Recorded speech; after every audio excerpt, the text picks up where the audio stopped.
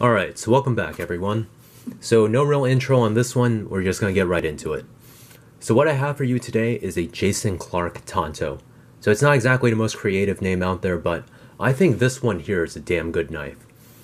If you're into customs, there's a good chance you already know about Jason Clark knives. Might even have been your first custom. And I say that because Jason is one of those entry-level makers. Compare him to most other makers out there and you'll see that he puts out more knives in the next leading competition, and he tends to do it at better prices too. This guy's been at it for a while, and he kind of developed his own style. And you kind of see that style front and center here. So Jason is known for his long and slender designs, and a lot of his stuff has the same profile as his Tanto right here. They're all easy to carry, they take up minimal space in the pocket, and they flip like a dream, and that's the other thing he's known for. Because you get a stupid smooth IKBS action on each one of his knives. I mean, just take a look at this one right here.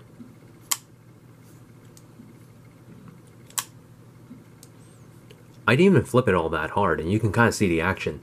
This knife only has a medium to light detent here, but that blade just wants to keep going all the way. Even if I tilt it up like this, it doesn't take much to really get it all the way out. I mean, sure, you can fail it if you really don't try. The detent's not exactly strong enough to make it flawless, but put any effort behind the flip, it's 100% reliable. And part of that just has to do with the way the man does his flippers. I mean, just take a look at this one right here. Look at the way that one's angled. This thing's basically perfect. He always does some checkering on the top as well. Even without it though, the shape is already good enough to really make it a good flipper, but add that checkering there and I think that really does elevate it. So you guys are probably used to jimping on flipper tabs. This is something else entirely. Once your finger gets on that flipper, it's not going anywhere. You will not slip off of this one here. It's like jimping on steroids, but it's not exactly overly aggressive either. One thing I'll just kind of mention as a side note though, especially as older knives, the flipper will sometimes not be all that well chamfered. And since he checkers it, that checkering extends all the way to the edges over here. So when it's not well chamfered, you end up with like basically small metal spikes on the edge of your flipper. You get like a bed of needles effect when you flip it head on, but if you brush against the side of some of the older ones, it'll scratch you and the inside of your pockets too. It's not the case on this one, but I'm just putting that info out there. I'm already getting distracted. Okay, but anyways, but now let's get into a model's namesake.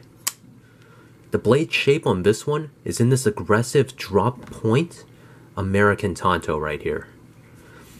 And I just love it. It has this deep swedge up top that runs about 2/3 of the spine, and it just completes the look. It's well done and still leaves a good place for your thumb over here when you're actually cutting. Because some knives kind of take the swedge too far back, and it doesn't feel all that comfortable when you're putting your thumb over there, especially if you're pushing down.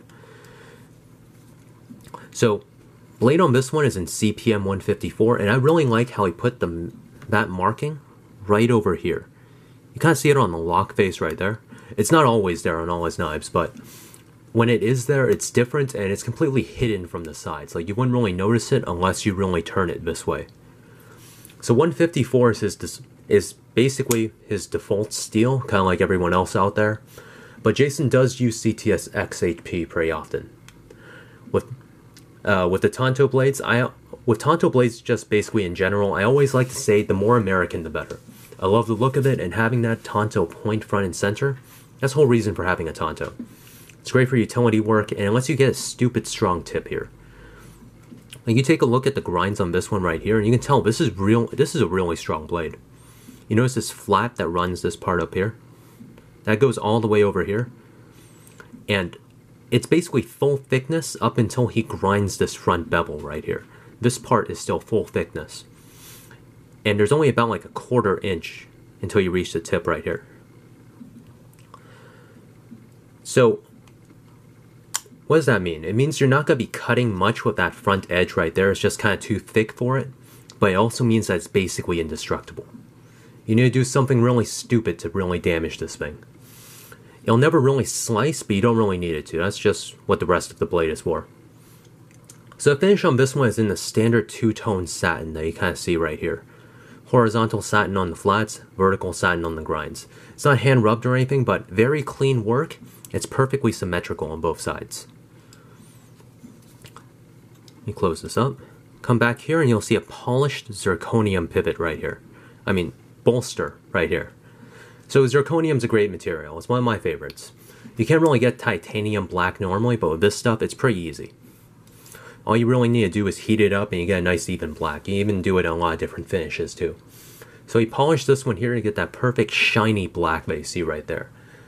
And the thing you'll notice is that the pivot isn't really visible from the front here.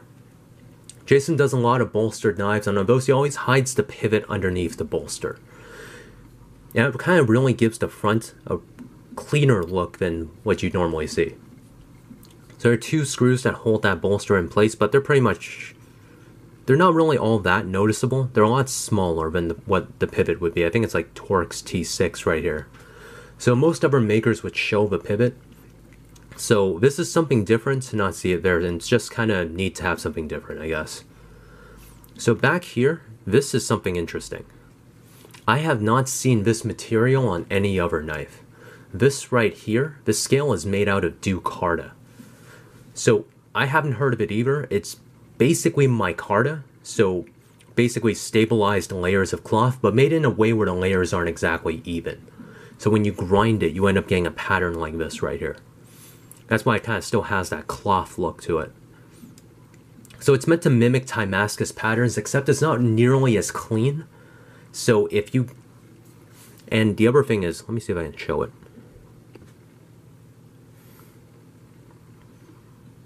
Okay, I might not be able to show it, but if I get the light just right, you can kind of see some voids there. And I'm not going to say the voids are Jason's problem, it's just the nature of the material here. But I will say that this material just kind of works well.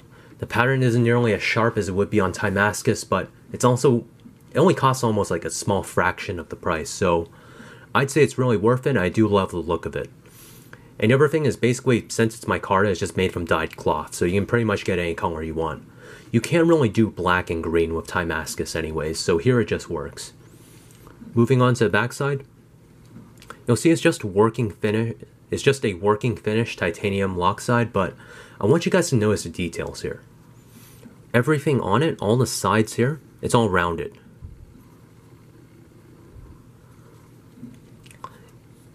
Like, you don't, like, if you look over the lock bar relief right here, it kind of looks like it's sharp, but you run your finger over it, and you feel that there's a ledge there, but you don't feel any corners. Even when you have the blade out, this corner right here, it's left from the lock bar moving, that's rounded as well.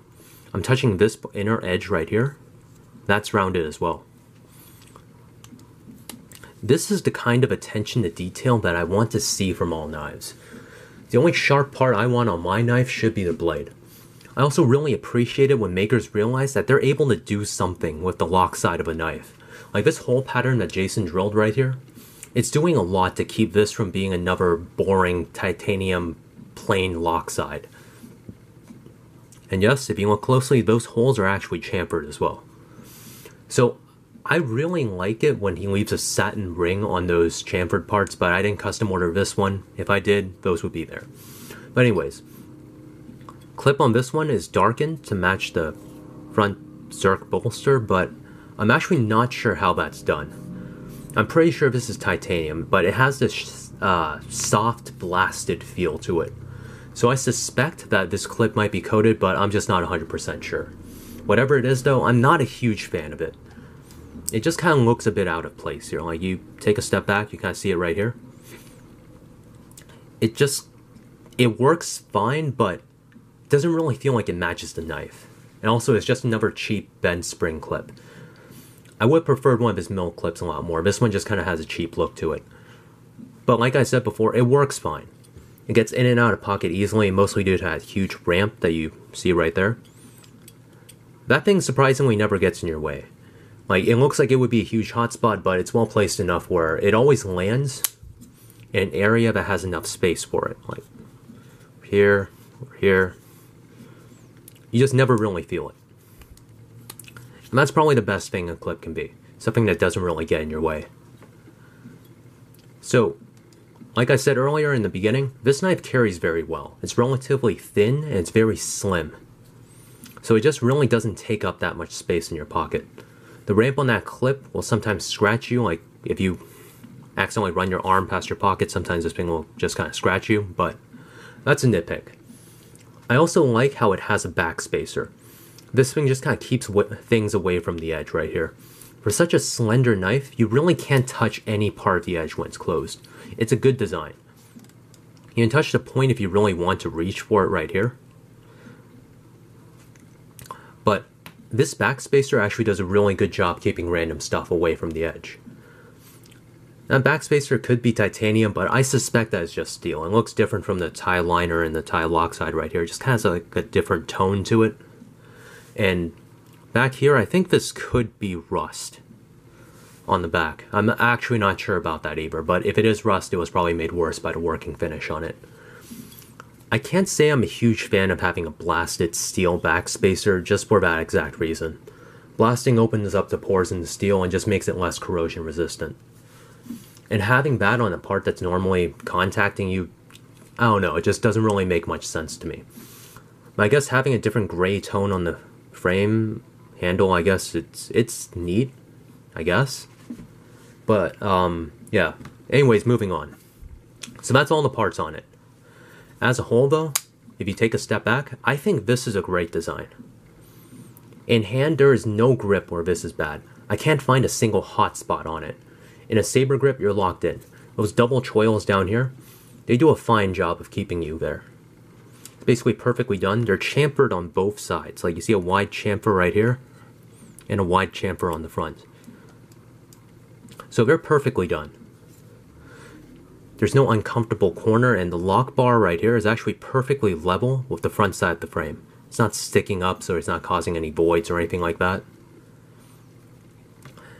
And the back right here, it kind of has like this, kind of like a scallop right here. Kind of shallow, but your fingers just land right on it, and it kind of flares out in the back slightly. So no complaints there either.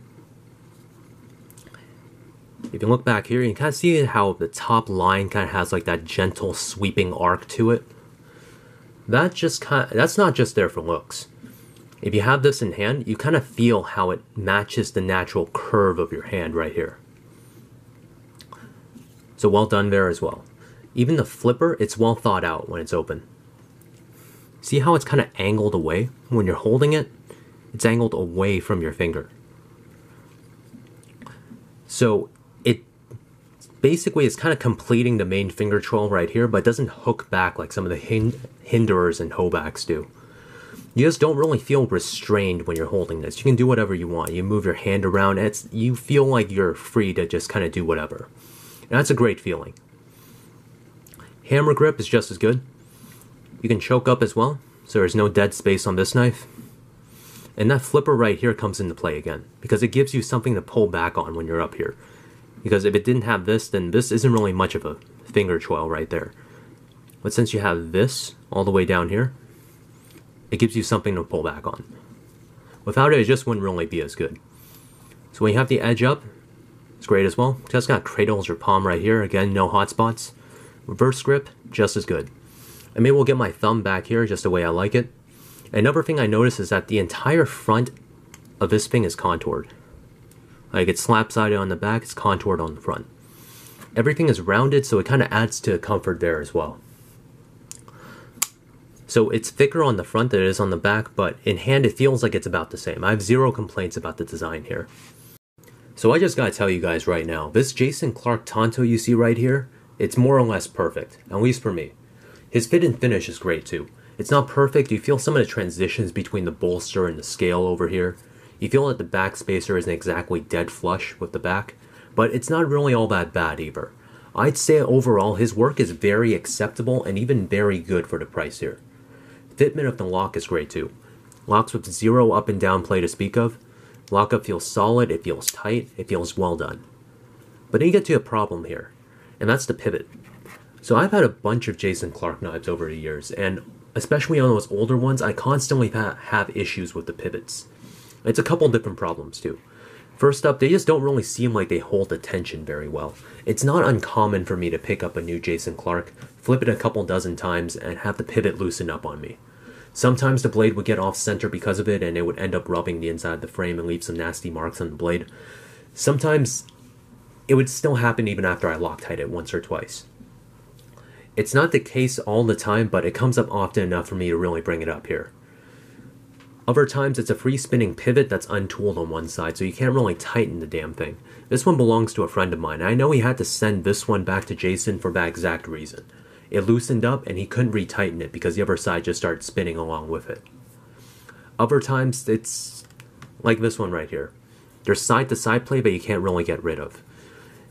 The only way you can make it go away is to tighten it so much that you basically lose the action on the knife to a point where you can't really flip it.